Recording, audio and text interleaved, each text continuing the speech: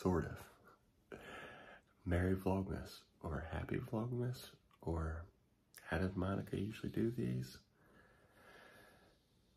I'm here, and the reason why I'm here is because Monica is now sick.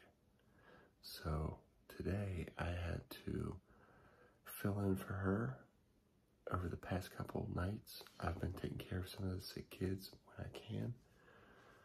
But tonight is my first call, and it actually wasn't even because there were sick kids. It was actually because of my blue healer. Let me turn the light on and tell you what's going on.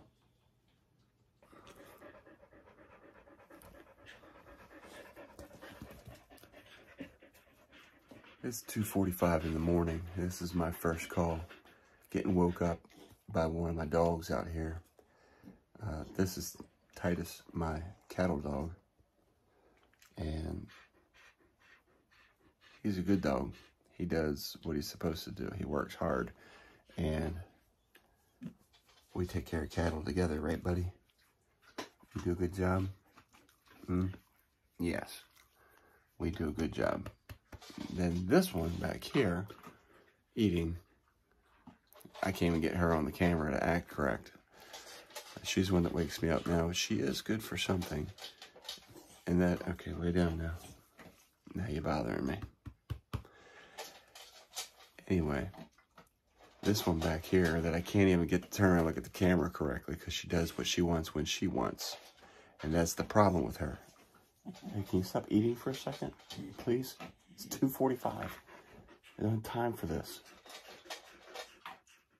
Anyway, she usually wakes up and she goes outside because she either needs to go pee or because there's an animal outside that she wants to go chase. So she is good at keeping things safe outside because if she smells something, she goes after it and she's fast. So anyway, first call.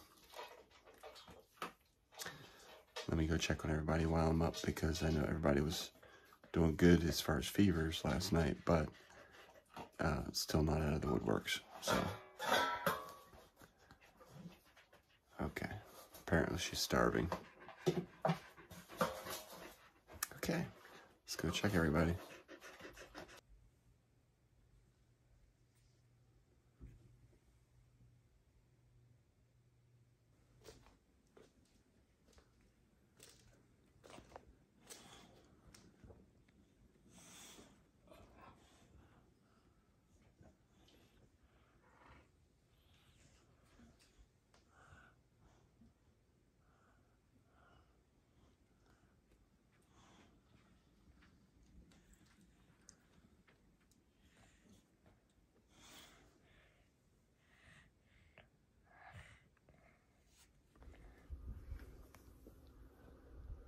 So there's my one of my sick patients.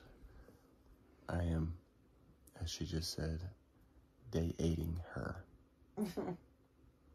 Dating? So don't make me laugh. Vlogmas day 8. Anyway, so I was just checking on her. I couldn't even make this up if I tried. It's now about 3:15. I did my rounds, checked on everybody. Had one that was fevered. Outside of that, we were good.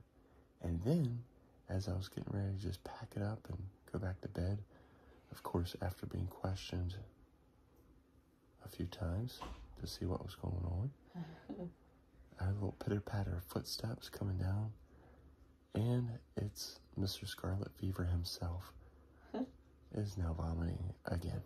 So, we don't have 1, 2, 3, 4 patients.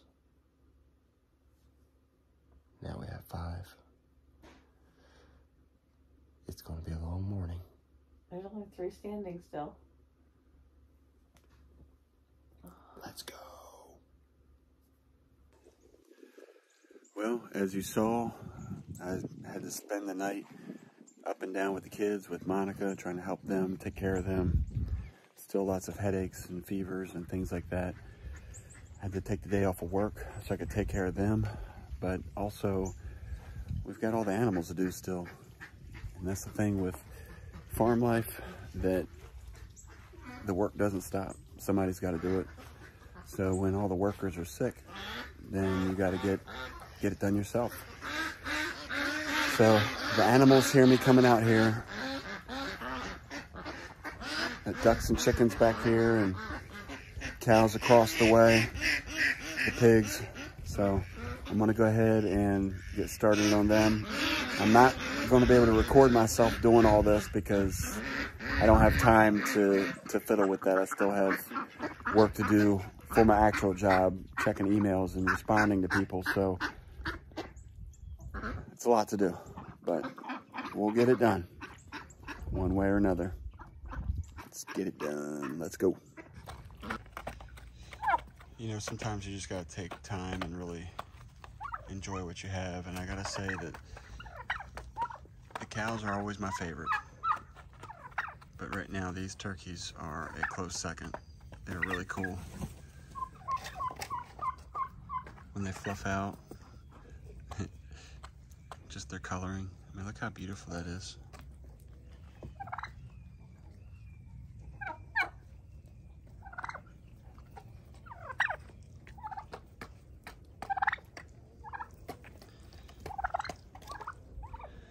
Okay, let me get back to the rest of the animals.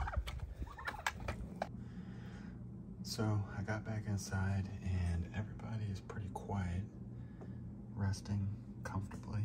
And so one of the cool things about living on the farm is you get lots of eggs. And unfortunately, sometimes these eggs go bad.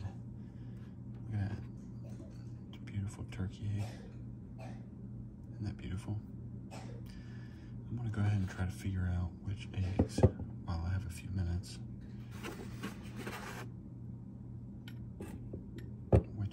which carton is holding the rotten egg, because it stinks bad. Look at the difference of this, by the way. Turkey egg, duck egg. And a lot of people don't know, unless you live on a farm, of course, that you can actually leave your eggs on the counter. You don't need to put them in the fridge. That one's empty.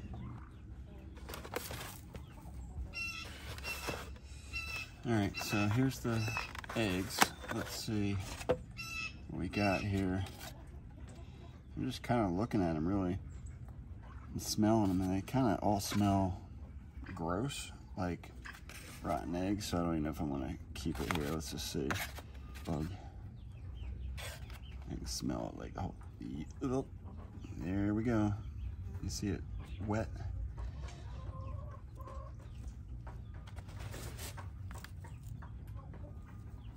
Can you see the juices? I think I'm just gonna go ahead and get rid of this whole carton because it just smelling it stinks, like the whole casing of it. So, Well, Eric already started the vlog for today, and day 8 for me is not going so great. It's better than day 7 so far. My headache is definitely better than it was overnight. It was really bad overnight. I mean, it was pretty intense, to the point where I could feel my heartbeat in my eyes. It was to the point where my jawline, my teeth were actually hurting from the pain in my head. It was so bad. I was just getting sick. My body was aching. I was thankfully able to use I used a heat pack to help with some of the achiness, and I was finally able to fall asleep for about 3 hours at like 3 a.m. But yeah, that was a rough night. I've been sleeping most on and off today. I was able to get up and walk around a little bit, and Eric stayed home and has been taking care of all of us because there's a lot of us sick. Everybody that's here is still sick, and they're either sick with a headache, with a fever, or just complete lethargicness. The youngest, who started the flu A, on Monday we went to the doctors for him. He was doing better for a little bit, and then yesterday he just slept all day, and he has been miserable. So he's not he's not fevered. He's just got a cough. Everybody has a cough except for me. I'm imagining that'll be next. So anyway, that's how day 8 is going of Vlogmas. Not too great. But you know what?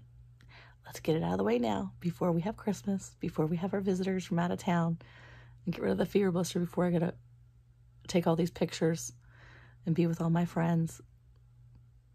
I gotta look at the positive, right? Always look at the positive. God's plan is better than ours, so yeah, time to take a nap again. I've been using a rice pack for my eyes, and then I've been listening to podcasts on a very low volume, and it helps me get out of my head, because when I have the headache and it hurts so bad, I start thinking all these things, like I'm having a heart attack, like I'm having a stroke, like my blood pressure is going to explode my brain. Like, I get really bad anxiety. So it's been nice to listen to a podcast and think about other things. So yeah. All right. Back to rest. All right. So I am in the dining room. Eric went out to go pick up my 14-year-old, and some of the kids are sitting up, they're drinking, and I thought this would be a good time to show you kind of what we're doing to try to combat and to fight off some of these issues that we're having with the flu. We definitely know that my 6-year-old had flu A on Monday, and then all of us started going down one by one. So that's what we're thinking we all have. So this is how we're treating it. This is what the doctor actually told us to do. Most of these remedies she recommended, and so this is what we're doing here in our house. So this is not for everybody. This is just something we're doing, and it is seeming to help each kid a little differently, and it's helping me. I know that for sure. It's helping me. So let me show you what we're doing. Okay, so before we got sick, and even now, we're actually taking some elderberry liquid drops. Some of the kids don't like to take the regular elderberry, so I've started doing these, and I've been doing these with the kids for a while now too. These are great for just overall immune boost and health. It seems like it's helped a few kids maybe not get as sick. We've also been doing the respiratory health. These are liquid drops you just drop in the mouth. And I've been using these for the kids and for myself. And I am so far the only one without a really nasty chesty cough. Also for the cough, we've been using this Chestal honey. They come in a liquid as well as these little capsules. These capsules are great. This is the cough and mucus Chestal honey. And what you do is you just basically turn this base right here. And when you do, they come out, and you can actually take them a couple at a time. You basically take a few pellets and you put it in your mouth under your tongue. That's where it's absorbed the best. And these have really helped. Also, we're taking the Oscillococcinum, whatever it's called. This has been a huge help for me. The kids have been taking it as well. I have actually, last night when I was having that headache, I took this every, I want to say 15, 20 minutes for an hour and a half or so. And then after that, I started taking it again. I started dosing it every hour or so, and this has really helped me. I wasn't dosing the whole thing. This whole thing is filled. You can hear it. You can't hear it, but the whole thing is filled up with little pellets. I was only taking a third of a container each time. And you don't really need the entire container. Also, we were rolling lavender, frankincense, peppermint, and digestin, which is in the other room still. We were rolling these on the spine, the feet, and the peppermint and lavender, sometimes lavender, mainly peppermint. We are rolling on our foreheads. The peppermint will help with fever. Rolling it on your feet as well is actually a great place to help, as well as your spine. Okay, and then we were also, sorry, Eric came in from picking up my son. We also are dosing belladonna. This is great for fevers with throbbing headaches.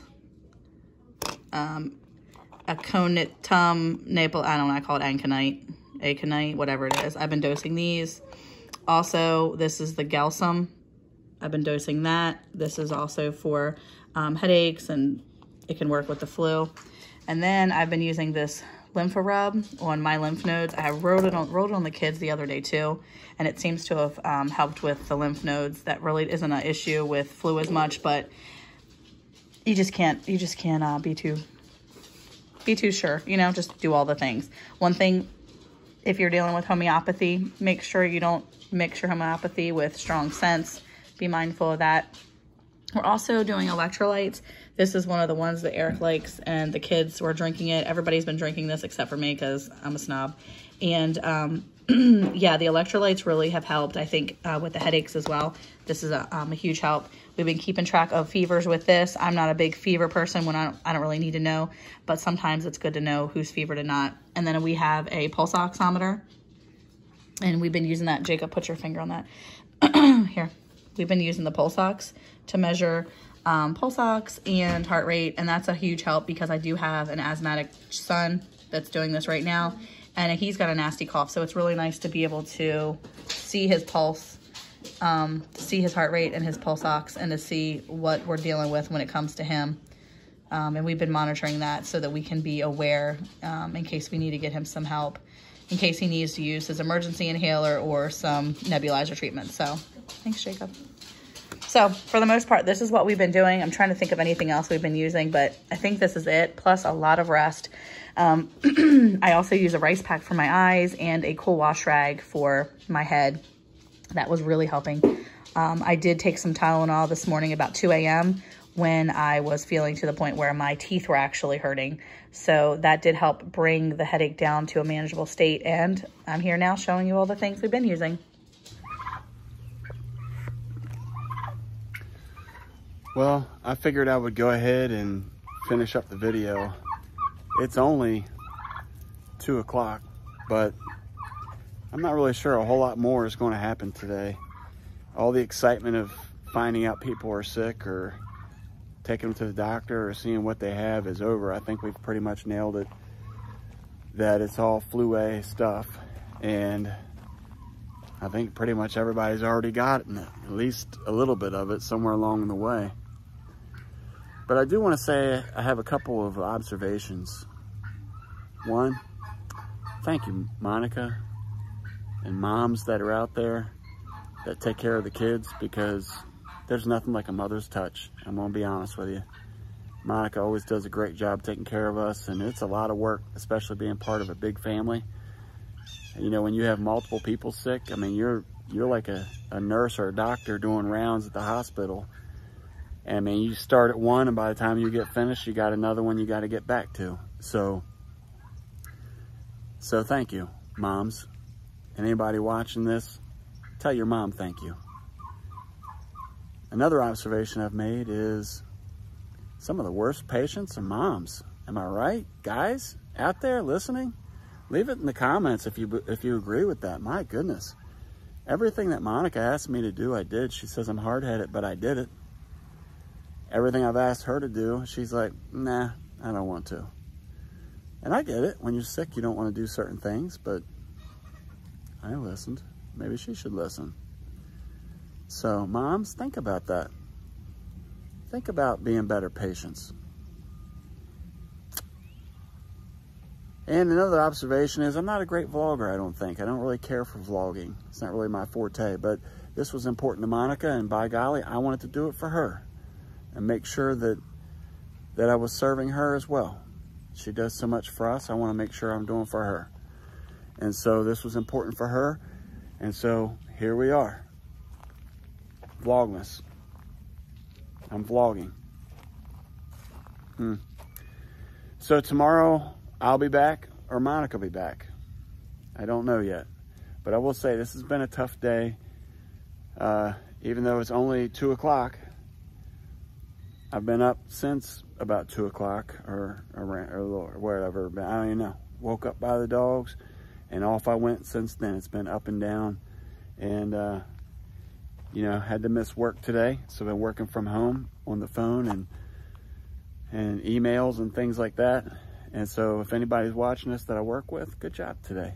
Appreciate your help. Anyway, hey, who likes healthy families and no more illnesses? Farmers do. Until tomorrow, have a good day. Peace.